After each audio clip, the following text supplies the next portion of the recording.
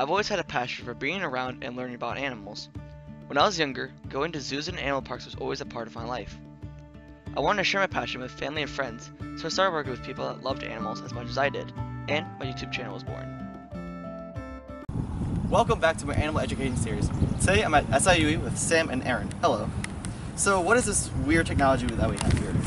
This is radio telemetry equipment. It's used to track down animals. Put radio transmitters onto the animal. The antenna picks up the signal that gets sent off of that, goes to the receiver, gives us a little bit of a beat close enough for close, and you can find the animal you're looking for. So what kind of animals are we looking for today? So we are specifically tracking eastern box turtles. Which is my favorite of all the box turtles. They're adorable. As they might know, I have 2 of them, and they're amazing. They're amazing. But what is the purpose and why are you looking for eastern box turtles? So we're trying to determine the eastern box turtle's home range and habitat preferences.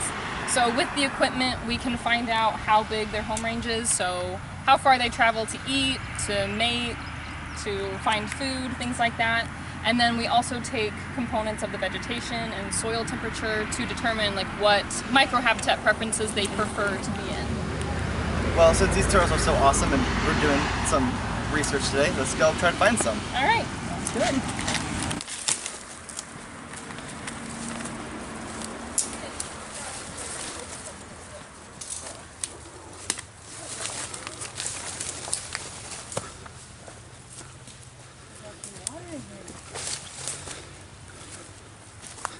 On the way over here, we have downpour.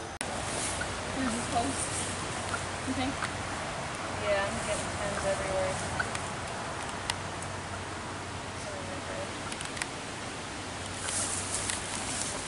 Alright, we have a strong signal right around here.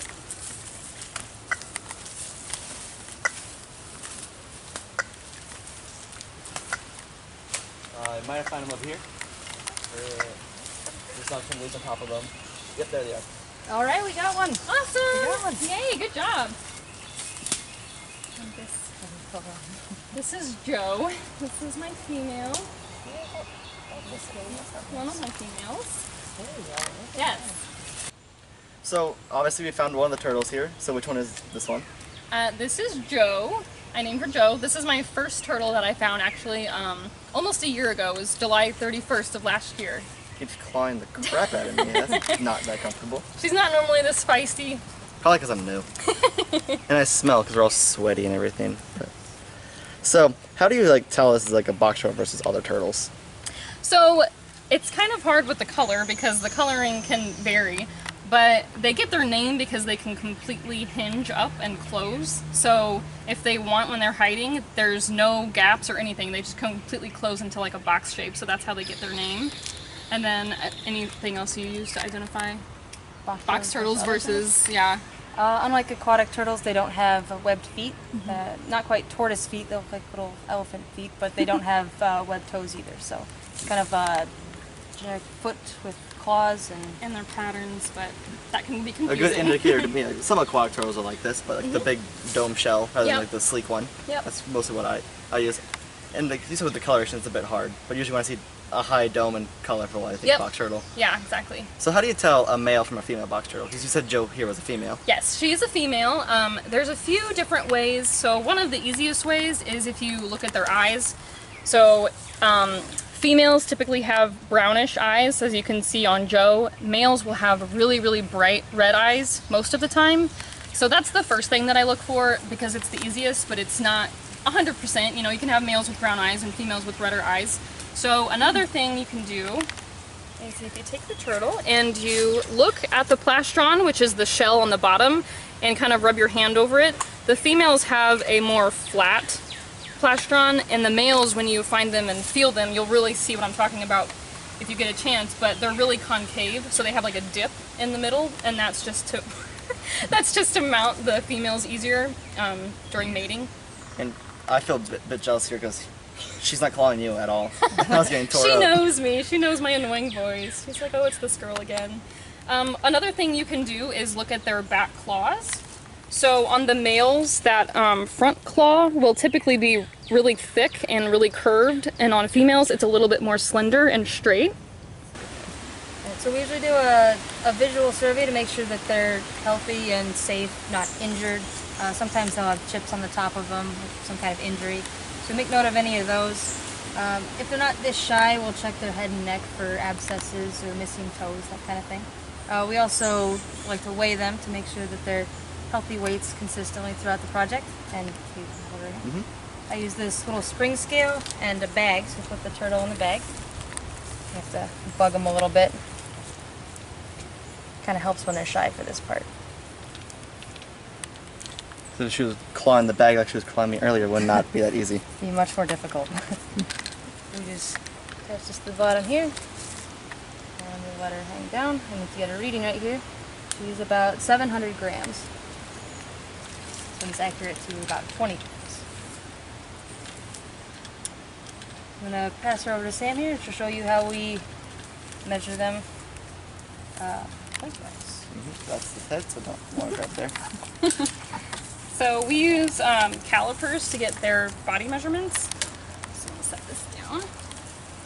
And this just kind of unwinds, and it's digital, so it'll just mark the reading in millimeters of how far it is. So if we wanted to get the carapace length, which is the top shell, we would slide this and take the length. Sorry, it was on negatives. So you just do it like that, and then if you want to do like the carapace width, you do it across, and then we can turn her over, and we would do the plastron length, so the total length here, and then when I do the plastron width, I do it a few times, and I get it wherever it's at its widest. So you might have probably to... right here. Yep, it usually is right about there below this ring right here, but I usually do it a few times. But you definitely see like boxing up right here, since they're all shy upside down, which is never comfortable. Yes, so you can see they're, since she's shy right now, this is why they're called a box turtle, because they have that hinge right here that allows them to completely close. And if you look around, you can tie it like a little bit, but not a whole lot at all. Yeah, and she can close it tighter if she wants. She's just peeking out a little bit. Just put them right back up, and is that all you do with it? Just kind of the quick basics right there. Yep, the measurements on the body, the weight, and then as soon as we would find a turtle, we would mark it on the GPS. So get the GPS units on it, write that down so that we know where we found her or him. So we've been out here for about 2 hours. It's like 95 and the heat index is well into the hundreds.